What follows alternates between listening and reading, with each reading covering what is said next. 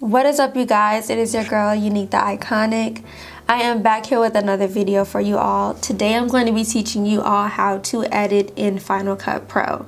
This video has been requested for a while now, and I promise you all I have been working on it. I wanted to make sure I can get every single detail I could when it comes down to the basics of editing in Final Cut Pro. But if you want to know how I edit in Final Cut Pro, please stay tuned and watch the rest of this video.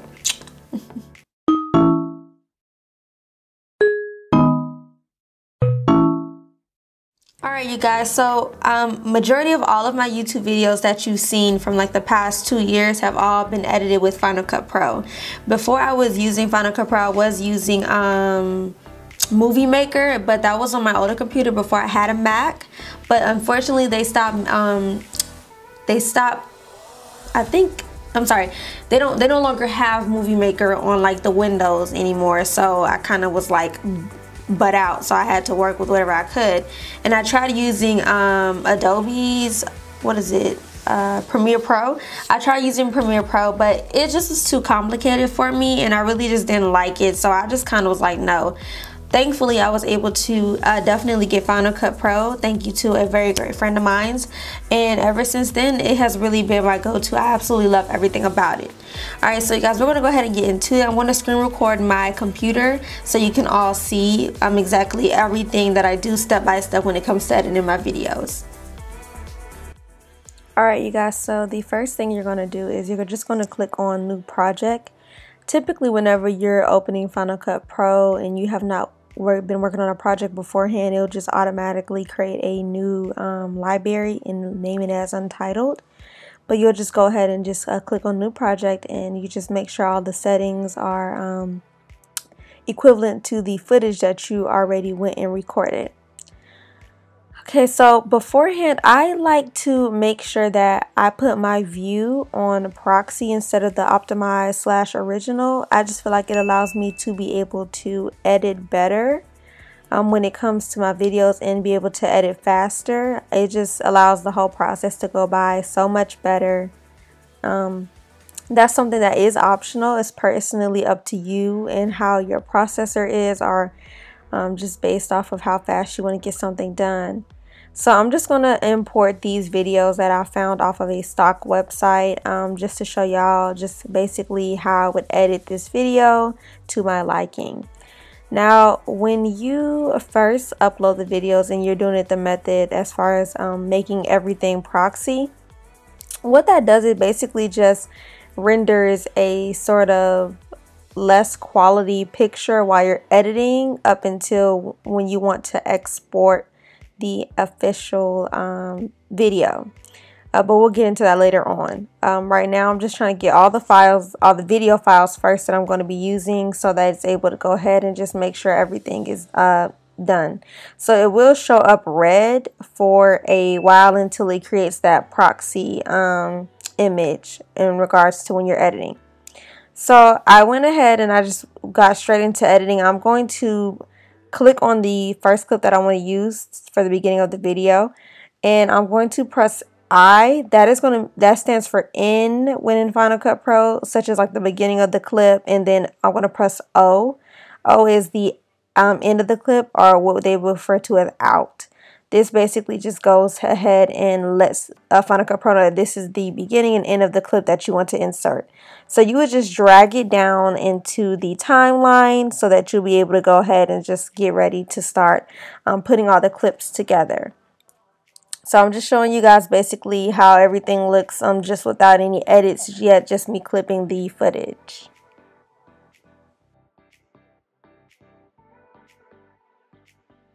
So now what we're going to do is I'm going to trim some of that video off that I just sat here and put into my timeline. Let's just say that you were working on a project and you've already got majority of it done, and you really just did not want to have to go back into that clip and have to search in order to create like that beginning and end clip. You can just easily click on the image and stop where you want that footage to end and go to the top and blade it and just get rid of the rest of it. Or if you wanted to add more footage, you can just do what I did by moving the bar that you'll see the parentheses type of shape, and then it'll be allow you to make it less or more of that footage. So on the far right, on the lower right side, you'll see you have like these effects and transitions. I'm going to use some of the built-in transitions that Final Cut Pro already has. I typically love to use like the blurs and the zoom ins and zoom outs. I do have other transitions and effects that I've added to my Final Cut Pro, but that's for like another day. Like I said, you guys, if y'all did want a part 2, you can definitely just let me know. Now, sometimes that message will pop up where it will say create transition or cancel. Honestly, it really does not hurt your video at all. You can go ahead and just say create transition. It really won't do much. It's only referring to like that frame rate and how both of the videos are set up. So I really didn't like that transition. So I'm just going to go in with the simple one. I typically like to be very clean and very straight to the point when it comes down to transitions. I just still wanted to just have some type of little effect.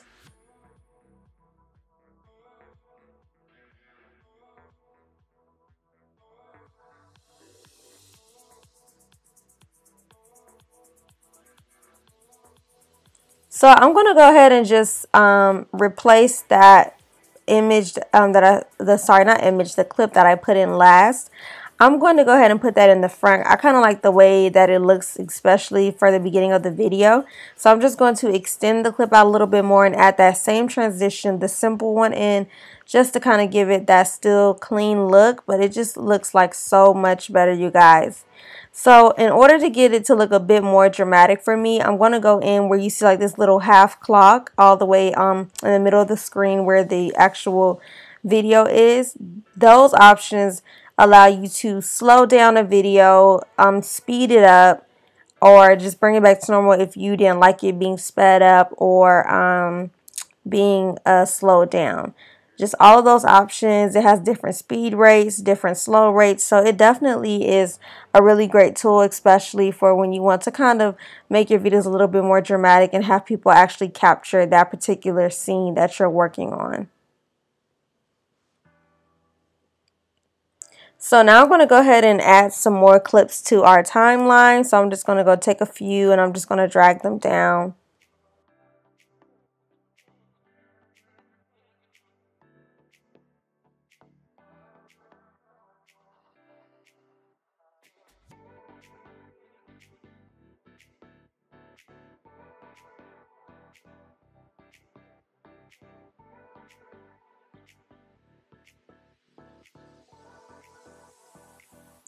So right now what I'm going to do is I'm going to show you all how to kind of like pan and zoom in on a particular clip.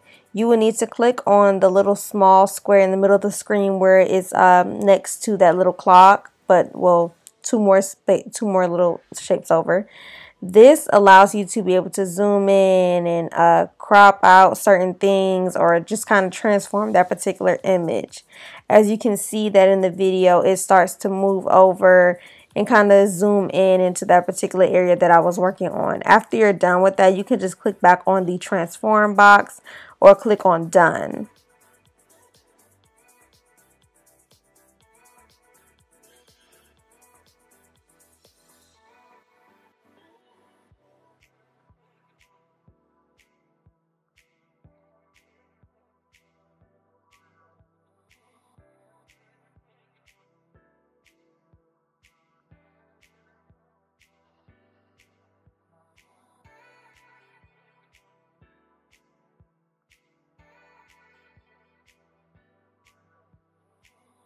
So now I'm going to show you guys exactly what I mean when you want to zoom in on an image.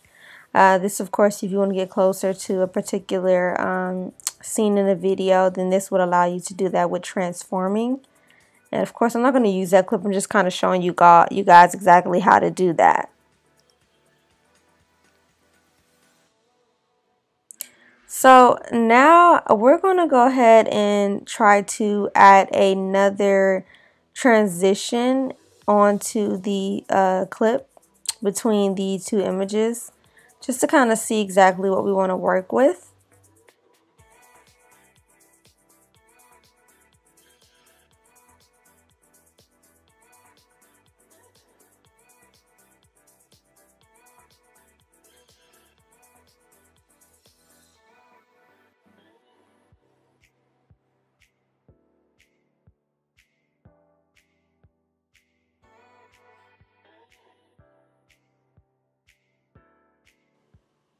Now, you guys, whenever you're trying to zoom in on the actual timeline, because some clips may be smaller, all you'll need to do is just use two fingers and on the keypad and just spread them out. That will allow you to make the timeline spread out more, or to uh, make it go back smaller, back regular, whatever.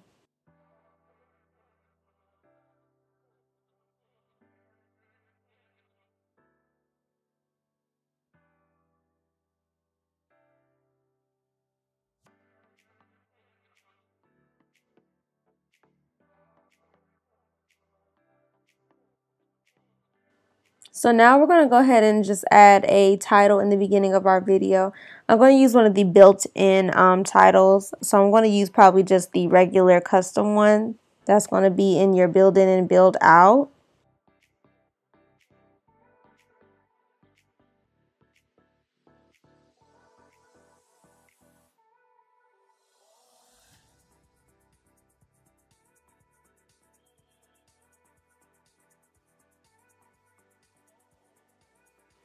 So now on the far right hand side, kind of at the top, this will allow you to be able to change the text and type anything that you would like to, just so that you're able to go ahead and just kind of change the font and all of that on that side. Now, I do have some fonts that I did install on my computer. Like I said, you guys, if y'all want a part two, I'll definitely put that in there to show y'all where I got some of my fonts from. And the one that I'm using is not a built-in font. This is a font that I definitely did download. So I'm going to scroll down because I just want to change kind of some of the things about the text. Of course, face is the basic color of that text. So if you didn't want it to be white, you can change it to any color. And I want to outline it to make it pop out more. So I'm going to go ahead and just use sort of a bluish color to kind of go along with the entire color scheme that the video is kind of given, that island feel.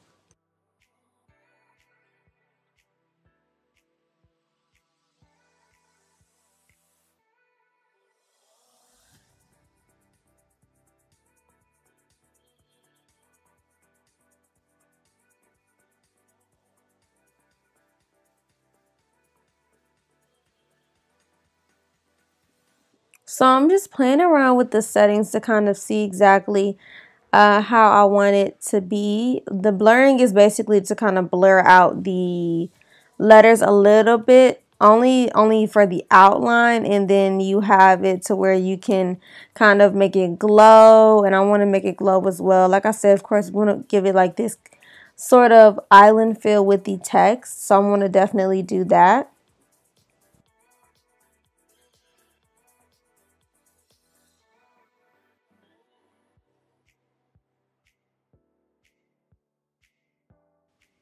So now we're just going to go ahead and make it a little bit larger. So that's where you would use the size. You would just scroll it a side to side to make it smaller or larger. And I want to put this text a little bit in the middle. I do want you to be able to see it.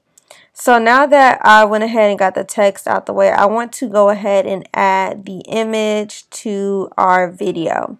I typically like to add images last or music last because it just allows my Final Cut Pro to flow a lot better in regards to editing versus having it all there at once. So we're going to go ahead and resize that by using the transform button again. Please make sure that the item or video that you're trying to transform is highlighted so that make sure that you're doing the right file, because you don't want to do that and it's a whole different story from there. So we're just going to go ahead and kind of just put it wherever we want. This is a PNG image. That's why it is showing up like that. I do recommend that you all try to get PNG images whenever you're trying to get something to kind of like go over a video like that. It's so much easier. So we're going to go ahead and add some effects to the video. Now, the effects, like I said, is in the lower right hand side. It is the button that is next to the transition one. It's kind of like the box one, so you'll click on that one so you'll be able to add your transition. So we just added a black and white one to one of these scenes so you can all see, and then that transition is going to allow it to come in to be into color.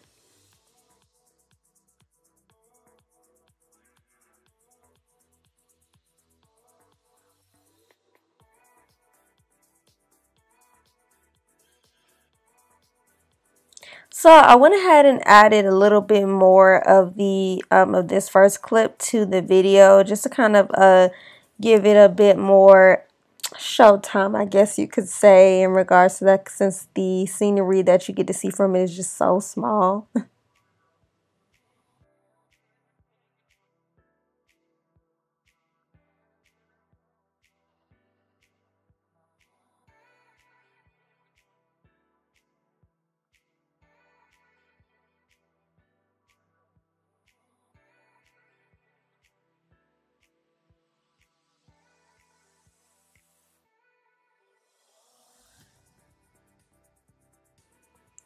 So this is the part where what you're able to do is you would press in and out.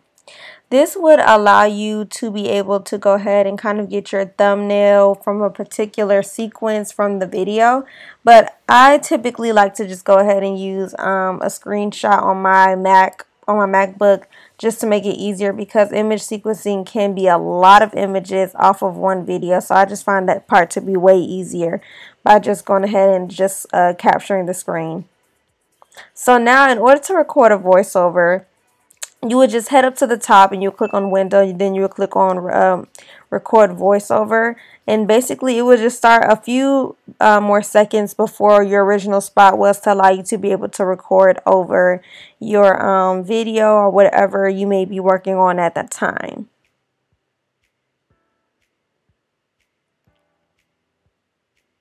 Of course, we're not going to use a voiceover, so we're just going to go ahead and delete that. We don't really need it. So I'm going to go ahead and add some music to the video now. This music is kind of like an island music, which you'll be able to see, of course, later on.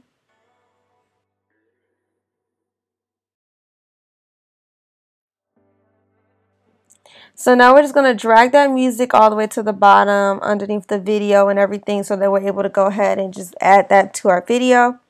Now we're going to select where the end of the video is, and we're just going to trim the rest of that song off. Make sure it is highlighted yellow, you guys. Click on the top, you click blade, and this will allow you to just kind of get rid of that extra music and stuff that you don't need.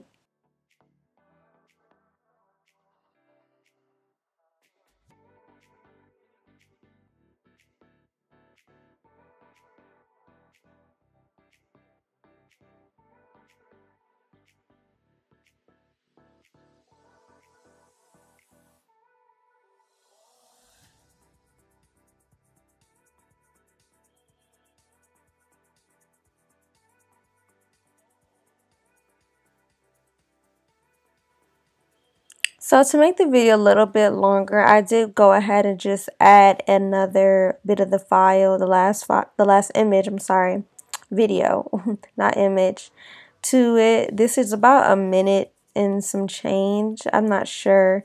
And then of course you just go ahead and extend out the rest of the music.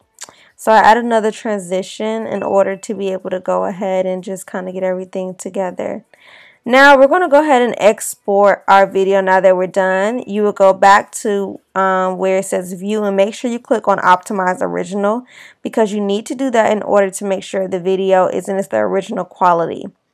And after that, you're good to go as far as exporting. Just make sure you click on I at the beginning and O at the end, so you can get the full video. Now we're just going to go ahead and get the rest of everything together as far as where we want our video to be at, with file, and we're going to name it and keep it going from there.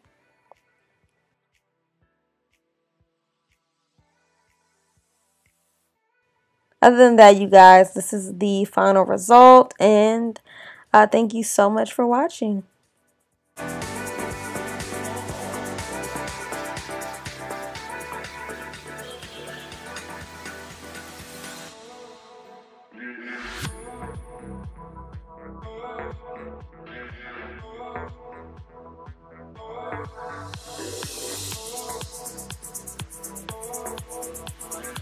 Other than that, you guys, that's kind of the basics when it comes down to editing in Final Cut Pro.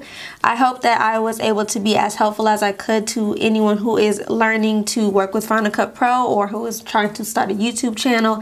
I really do hope that this helps you out. if you would like a part 2 as to exactly where I get my transitions and my effects and my text from, definitely please comment below and I will make a part 2. It'll be more of an advanced video for people who want to up their video game just a bit more. But other than that, you guys, please like, comment, and subscribe. I love you guys. Thank you so much for supporting me. And y'all stay safe out here during this quarantine and COVID-19 stuff, okay? Love y'all.